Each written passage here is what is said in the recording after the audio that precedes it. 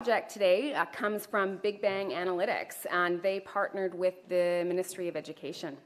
Big Bang is a Victoria-based company whose goal is to help owners of big data access that data and make better informed decisions from it. They are eager to grow their business based on this project, and they're looking forward to offer solutions to multiple markets based on their business intelligence needs. So I would like to call up Robin Quinn and Chelsea Chalafour, Director of Analysis and Reporting at the Ministry of Education, to join me on stage. Thanks, guys.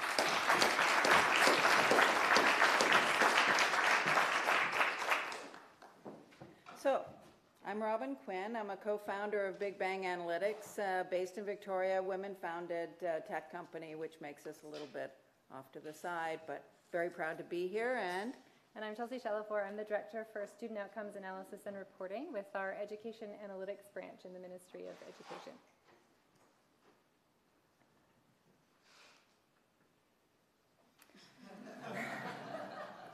So, one of the things we do at the Ministry of Education, as was mentioned in government, we collect a lot of information. We collect a lot of information about students, and particularly we collect information about student outcomes. And with that information, we do a number of things, but one thing we do is we also share that information back with school districts. So they give us information, we correlate it all and put it together and then share it back to them securely. And how we've been doing that, securely because there's a lot of personal identifiable information about students, individual students. So we're very careful of how we share it. And so we do it through SharePoint, and we do it with Excel spreadsheets. And what we found is that while we know there's really powerful information, there's a lot of information within that SharePoint site and in those spreadsheets. It doesn't seem to be used by districts very much. And we also know that we've really had a big disconnect with what school districts want from us around that information. What do they do? What do they need with information? And how can we help them to access that information? So the other piece we also know anecdotally was that regardless of what they weren't doing, they were very frustrated with the SharePoint and the Excel spreadsheets. It required a very advanced tech type of data analyst to access it, and school districts don't hire those people by and large. They maybe have one or two, but it's not an area that they have a lot of expertise in, and so largely this wealth of information was being ignored. it wasn't a very user-friendly system. So for us, knowing the predictive power of that information and the wealth of resources of the data that was there, the mission for us is to really give superintendents a tool that can help them understand trends and patterns with their students, and specifically on the outcomes of their students, how they're doing today, are they on track to graduate, that kind of thing. Giving them data in a format that they could actually apply and use in day-to-day operations versus a special request. So one of the kind of foundation elements of our proposal was recognizing that a lot of technology and IT projects fail, and that's actually the basis of the Startup in Residence program in San Francisco. For us, we looked at it from the user perspective, is that if you didn't talk to users about what you were designing as a solution for them, you were missing the point. So we conducted in-depth interviews, user consultations with our 5 school districts that were part of the pilot project, and we asked them, what is it that you're looking for? How would you use this data differently? And that's, I just want to put a plug in here. We did this because of timing issues and the school year. We did our consultations in September, so we had 9 weeks. And I should point out, when we did our original inception, it was very telling, the fact that when we looked at all this data that we had, and they said, what do you want to tackle first? We had no idea. We went, I don't know, what's most important? We couldn't really say, and we went back and forth with a number of different ideas. It was very telling about how disconnected we were with really what school districts were using most. And But we got great insight from them, and we really took that, and Big Bang Analytics did an amazing job transforming that insight and their frustrations and their interests into what you see now. One of the things that they really wanted, first and foremost, we took a whole bunch of their feedback, and one of the things was to compare how they're doing against an aggregated provincial model. So what you see visually is their ability now not just to look at a spreadsheet with their data, but also to see the green line is their data, the gray line is the provincial data. So that's your provincial average as a whole, and that allows them to really see where they stand and what specific kind of elements should they be considering when they look at all this information.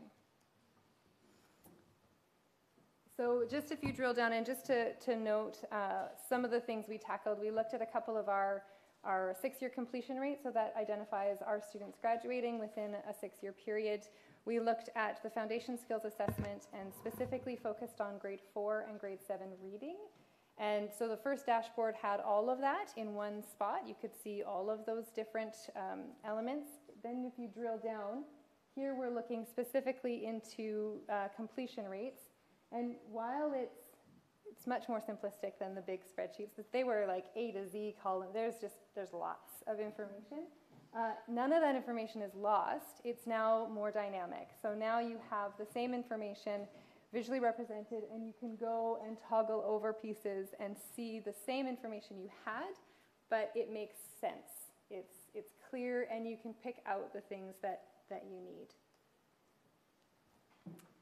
The other piece is custom filters. So what you see over on the side here, and this was a piece of feedback we heard, the province reports this information on student outcomes in a very prescriptive way. And for school districts, what they were looking for was a much more flexible way to identify certain cohorts of students for their needs. So we would report on all students. They only wanted to know about a subset of students at times. We would report specifically around, all male, female. They would just want to pick and choose, depending on their needs, depending on how their planning is going or interventions. They wanted to be able to select and deselect a number of different parameters around those students to get into how are the outcomes for this particular segment of our students doing. And then maybe tomorrow I need to know about a different segment of our students. And so this allows them to do that, again, without having to understand pivot tables and data selecting, which all of us in the data world like, but not everyone does. So it basically became very user-friendly to select the filters that you needed for that particular search. And you could drill down as specific as you needed to in those subpopulations. So essentially what we wanted to do was give the superintendents, but also teachers and principals, an opportunity, because this is what they asked for. When do we need to help? How can we help if we don't know where our students are at that space and time?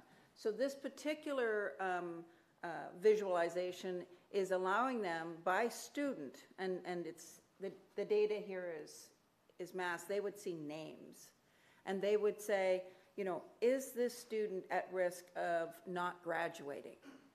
And then they can plan and they can set up some sort of intervention or action based on the information that they can see without having to go and try and gather up information or ask someone in IT to go in and check on a data source for them.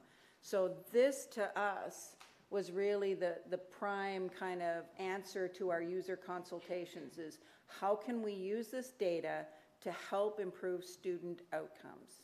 That's the bottom line. And so where do we go from here? Well, we are actively involved in our users, and we've had a really good time working together in the co-development side of this thing. So, and I think that our first presentation when you said, hey, it was great to say something we're doing is going to have an impact on people, on kids. So that is important to us. So we have the workshop sessions happening in December and January, because we all know it's lovely to say, fabulous technology, here you go, use it. Not going to happen. So we are going to go out with our pilot school districts and work with the users. So there won't be like one person who knows how to use this, it'll be a group of people. That's our goal. We're going to keep asking for feedback from everyone, and that includes the admin assistant who helps the superintendent track some information down. We know who the real users are, and we recognize that. We're going to look at integrating new data sources into this next iteration. We're going to be building predictive capacity. So that means instead of looking at a situation where can we help, we can kind of predict that the student might not graduate, we're going to look at even more predictive capacity. And I personally like to thank Chelsea and our team at the Ministry of Education for being so welcoming and patient with us as we go, well, can we do it now? Can we, like, we want to do it now. And so they calmed us down and said, no, that's not going to happen. Well, and likewise, thanks to Robin and Katie for speeding us up, because that's one thing in government is we seem to like to take our time. And the Agile approach has been fantastic in seeing results quickly and really getting to work on that iterative approach. As Robin said, we were able to build it with a pilot group of districts. We were able to take it back to those districts, and some of them, looked at that and gave us their feedback, and they were immediately excited and had far more questions and wanted to do even more. The first time you show them something, they went, this is fantastic. Can we go here, here, and here now? So it's going to be a really great ongoing project. Yeah, so, thanks. Thank you very much.